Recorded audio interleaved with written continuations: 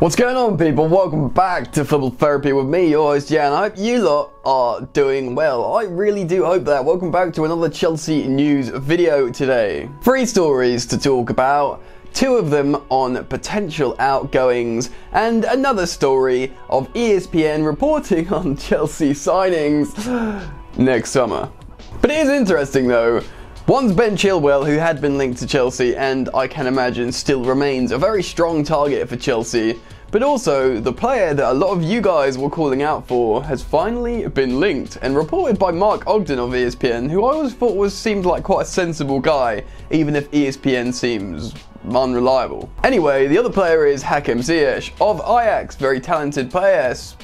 Weird how no one's come in for him, but I want to get into what that means, especially regarding the potential signing of Jadon Sancho, who very much is a Chelsea target. But anyway, regarding this month's news, outgoing. So we know Olivier Giroud is gagging to get out of the door so he can play some football for the remainder of the season. Apparently, Spurs could be the answer. I know. What a meme. And I think the most devastating news out of all of this is young, promising right back, right winger, little superstar Tariq Lamptey has got a pre-agreement with Lille to move there in the summer, but the club and maybe even the player are trying to get the move this January, which is very sad, and I'll get into that in a moment. A quick reminder to you there though to subscribe to Football Therapy if indeed you are new. Please hit the subscribe button, that was weird, hit the bell notifications icon, and if you like my Chelsea vintage throwback shirt, like the video. Alright, let's start with Tariq Lamptey, because this is a bummer, man. This kid came on a couple of times for Chelsea. He's looked like absolute dynamite. Obviously, he came on against Arsenal in the win away at the Emirates. Looked superb, running up and down the flank, cutting inside, making inverted runs. Lampard has used him at right back, and he's also used him in the front three on the right wing area of the pitch, and he's looked very, very good. He's looked very talented, and he kind of looks like an elite level utility player. Anyway, his contract is up at the end of the season, and Lampard's been questioned about this after he played him, and he was like, yeah, we're trying to sign him up, he's really good and all that. But the thing is, even though I think Lamptey was very, very pleased to make his professional debut, I think he realizes, I think he's like 19 years old, I think he realizes there's a 20-year-old in front of him that not only is probably more skillful than him because he's looking like an absolute superstar in Reece James also has immense physicality, who can body any opposition player off the ball, which if you look at Tariq Lamptey, he can't. No matter how talented he is, he's very petite, you know? I think that's okay when you look at players like Billy Gilmour because he doesn't seem fazed by the physicality of the game, even though he's very small. Plus he plays more of a sort of quarterback regista role, Billy Gilmour, where he can sort of float around the middle of the pitch, recycling possession. When you're even as a fullback, if you're a defender, you need some form of physicality. Obviously, Reece James has it all. Tariq Lamptey probably realises that and thinks, I'm never going to get into this team. But at the same time, he's just come from the academy. Maybe he can be the second choice rotational right back. That's not bad at all for Chelsea Football Club when you're still a young kid. So it's disappointing to learn that he's got this pre-agreement with Lille and he could be leaving Chelsea. And actually, as it stands, it looks like he is leaving Chelsea. So it's frustrating. I get why he wants to go, but at the same time, like, why don't you just stay? You can play on the right wing, you can rotate with Reece James, but whatever. It does seem a little bit like Chelsea will be letting another one slip, but at the same time, they'll be doing it in a position where, you know, if Reece James was 27 years old or something, he might think, oh, stick around, I might be able to displace him, but they're pretty much the same age. So, whatever. Anyway, watch this space, I'll keep you guys updated on that story. Right, so before we talk about Ziyech and Chilwell, let's talk about Olivier Giroud. Now, I kind of feel for Giroud, right, because apparently he's been really professional throughout this whole window and desire, probably transfer request, to go get some football before the Euros, but it's not really happening for him, and Antonio Conte seems to be signing every single Premier League player, or people have played in the Premier League: Sanchez, Lukaku, Moses, Eriksen, Young. Do you know what I mean? I'm not sure how likely it is they'll get Olivier Giroud over the line now, and now Chelsea won't be able to sign Moussa Dembele this window. The whole Lyon swap deal thing is probably off the table. So sure, there were other Premier League offers for Olivier Giroud, like Aston Villa, and I think indeed West Ham as well, but to be honest, if he can go to Tottenham and get an 18-month contract, which they're offering him, that training ground and that stadium, and no matter what you say as a Chelsea fan, Tottenham are a big club in England, that could kind of be a really good move for Giroud. It would be a peculiar one because he'd be doing what Gallas did and played for Arsenal, Chelsea and Tottenham.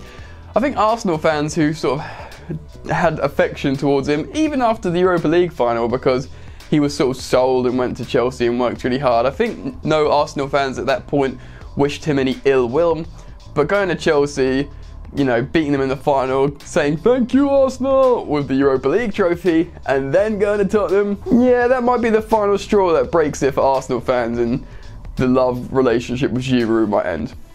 Anyway, what do I think? Well, the thing is, Harry Kane's injured for the whole season, so Giroud knows he'll be 100% leading the line for, you know, a big six club until the end of the season, and he knows the way Jose Mourinho is playing at the moment affords balls into the box. Like Alderweireld was playing long balls into Harry Kane or whoever's making the run, so Giroud will fancy that all day long. He'll be able to do knockdowns and combinations of Lucas Moura and Son on the flanks and combine with Dele Alli. To be honest, the move suits him and the move suits Jose Mourinho and Tottenham really, really well. But that doesn't suit Chelsea fans, because regardless to what you think, there's a lot left in the season and they're probably still fancy themselves to maybe get top 4 if they put a run of form together and get a striker.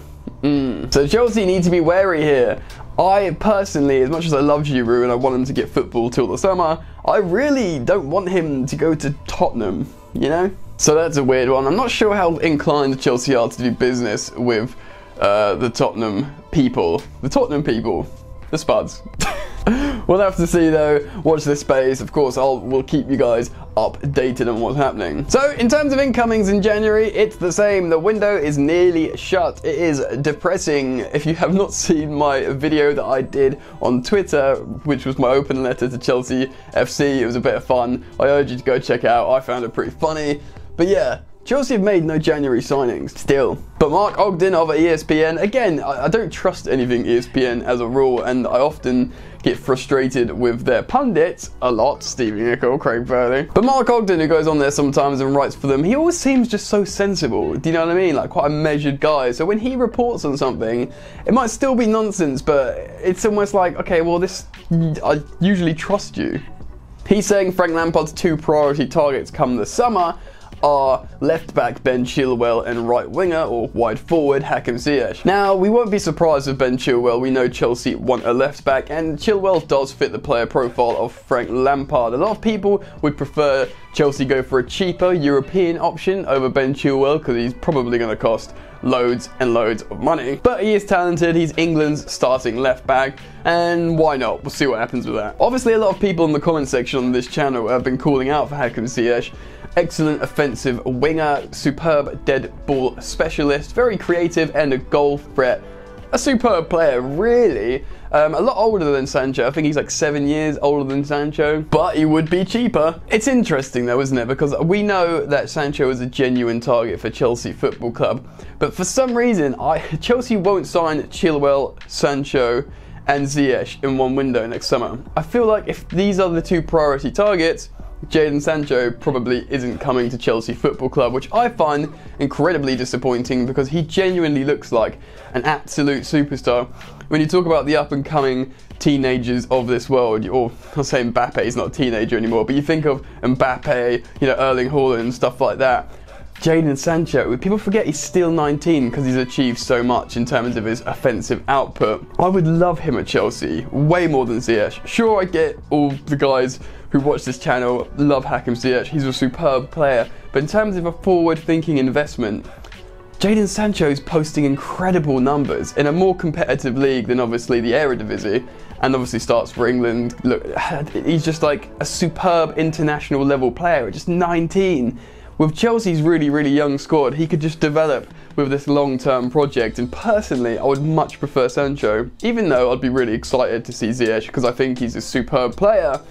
But maybe Chelsea think, right, it's too much money for Jadon Sancho, let's just get a left back and Ziyech, who's an excellent winger option to replace Willian or Pedro. But still, right, that's in the summer. It's all speculation to the summer. There's still like another 6 months or however long until all this happens. What's happening right now? Well, we all know Frank Lampard has reiterated how he does want a goal scorer this summer. January? Winter? Help me. Bruce Buck came out with those comments like, I know who we're signing, I'm not going to tell you.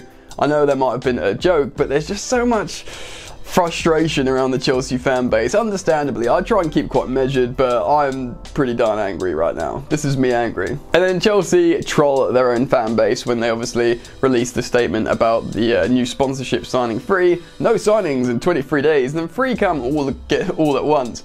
Now, okay, let me just put here that I do maintain that Chelsea love deadline day business, and they could very easily do one, hell, even 2 signings on deadline day. Who knows? You know, stranger things have happened. But just one, a goal scorer would be superb. Please, Chelsea Football Club, just something. Even if it's a risk, it's just adding an additional chance to help you secure top 4, right? Right? Now, if that's in the shape of Krzysztof Piatek, superb. If that's in the shape of a 6-month loan deal for Luka Jovic, great. If this is in the shape of a striker that we don't even know of, but you think, oh, this guy's a goal scorer, he can help, great. It could be the cleaning lady from the canteen, or I suppose it's the men's team. It could be the cleaning man from the canteen who scored a few goals outside when he's supposed to be working, and you thought, that guy can finish. Sign him up to the Chelsea first team for 6 months. Fine. Anything at this point, you know what I mean? I'm wearing the kit, I look good, I'll take my specs off, you know, sign me up, I'll play off Tammy, whatever, I can do it, I'm ready. I mean, I got a bad leg, my hamstring's often tight, but you know, I'll just sort of go hang, well, I can't do that anymore because of offside. I'll just sort of, you know, hang upside the final third, cause some damage, I'm pretty strong, I'll bully like the Tottenham defenders, I'm ready. Anyway, obviously keep swinging by Football Therapy daily, and I'll keep you guys updated with any and all stories regarding Chelsea Football Club. But what do you think? I'm always keen to get your thoughts and opinions, so please do express them down in the comment section below. I will read them. If you've enjoyed the content today, please do like the video. And I've just reached 1,000 followers on Instagram, which is a little milestone for me. I'd like to get some more, please. I'm starting to do Instagram lives. Because I don't do them on streaming on Football Therapy anymore, I like doing streams on Instagram, so make sure you do go follow me on Instagram at FootballYannick. That's it from me, guys. Follow me on Instagram, sub if you're new. Enjoy the football, and I will see you later. You ain't so tough with that bad boy tuck. I'ma get it how I'm living, I'ma walk the walk. Outline my lines, I rap through thought. Body bag the verse, outlined in chalk. In my life seen trouble, hustle on the double, silence on the trigger like my pick got a muzzle. Yo, chick like to guzzle, bad boy stay in trouble. I only love this paper, sorry I don't. I laugh me, baby.